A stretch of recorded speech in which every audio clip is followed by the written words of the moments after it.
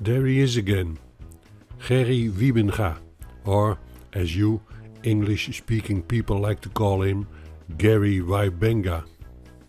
In a discussion with MC Toon, he tried desperately to avoid addressing the North and the South Pole being real. He proposed this experiment. That's why I asked. Do an experiment, McCune. Maybe you can show me completely wrong, but this is what you got to do. Get somebody with a rectilinear lens, point the camera straight up you lay on your back and lay with your head pointed due north and your feet south, and then do another one the opposite way, south and north. Take the time-lapse picture and tell me what you come up with, McCune. You're not going to see what you think you see.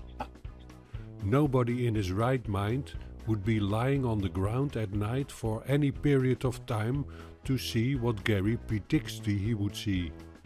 That with your head in the northern direction, it would look like the stars are making a U-shape around the point at your head. And with your head in the southern direction, it would look like the stars are making a U-shape around the point around your feet. He seems to think that with this experiment he has shown that there is only one pole, the North Pole. He is talking about U-shaped star trails with a center of rotation outside your circle of view, and that point of rotation always lies north of you, at the North Pole. But when asked if all the pictures of the South Celestial Pole are fake, then he pulls this trick out of his sleeve. He says this. When you point to the south, you're going to get the far edge of your circle of view, right? Because you have a circle of view, right? You can turn around in a circle. It's going to be the same distance each direction, right?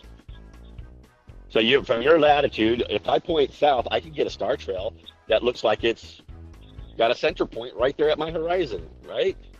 So one time he says there is only one pole, the North Pole, that is always north of you, and the next time he says that when you look south, you'll see the center of rotation of the stars right there on the horizon. When are these flat earthers ever get their story straight?